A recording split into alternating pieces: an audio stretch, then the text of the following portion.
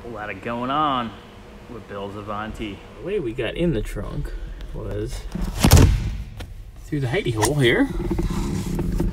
Then we reached in.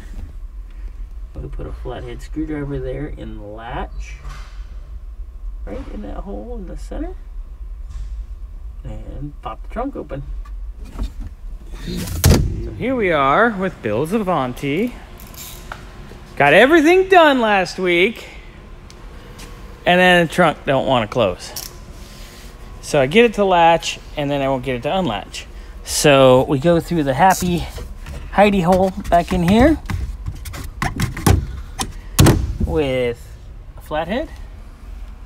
Pop that baby open. Wes opens the trunk, and we notice that the cable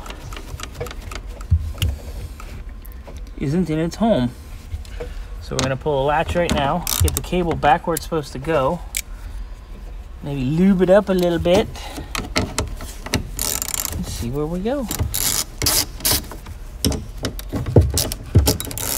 We found the issue is we were a little gummed up in here on the latch, so we went and cleaned the latch real good with a little solvent, got all the grease and yucky out of it, and then we hit the cable with a very little bit of WD-40 all along the cable, soak in.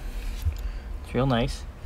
And what do we do here, Wes? We hit it with a little PB blasty. Oh, PB. It's nice and smooth now. Look at that. Yeah. All right, we're gonna put her back together. And away we go. So this Gotta put the little hooky. What did you call me? You gotta have it halfway on. There you go.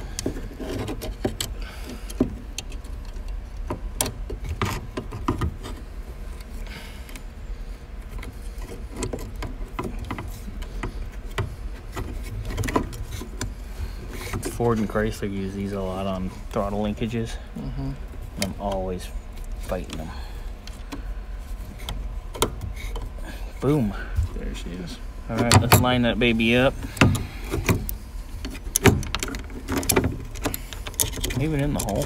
Yeah, so you have the nuts on the back. Gotcha. All right, let's go. All right.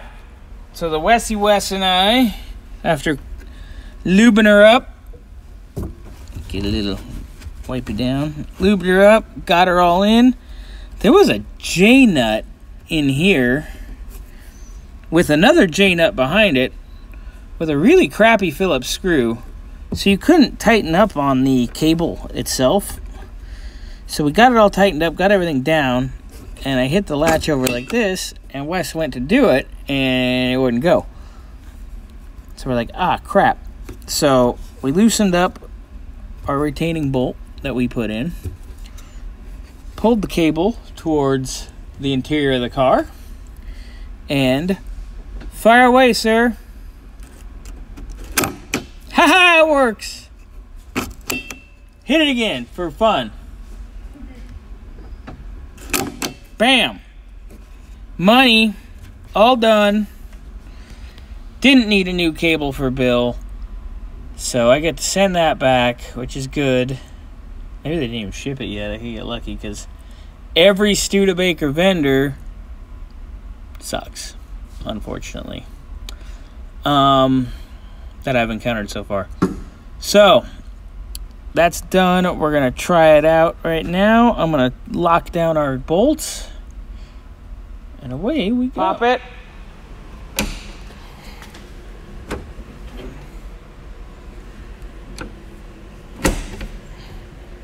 Perfect. All right, so we did a little adjusting. I thought the window was down. Got a little adjusting, adjust the idle mixture. Got everything all dialed in. She runs the good now. So that's all set. I did notice one thing.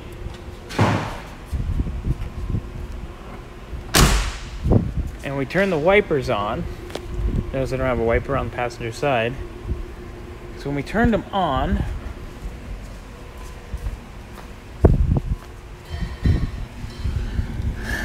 the drive itself is, the spline is loose. So what we're gonna do is drill a small hole here in the side and tap it. Put a little set screw in it to lock her down. And then we'll have wipers. So we went to test the wipers. That side works great. This side, notice I have it off already, would just sit there and flop around. Well, it's because the spline is no longer swaged to the pivot. So easy fix, because we can't really get one here in any decent amount of time to put it on and fix it with a new piece, but we can simply drill a small hole in here and tap it and put a set screw, and that will lock that down and our wipers will work again.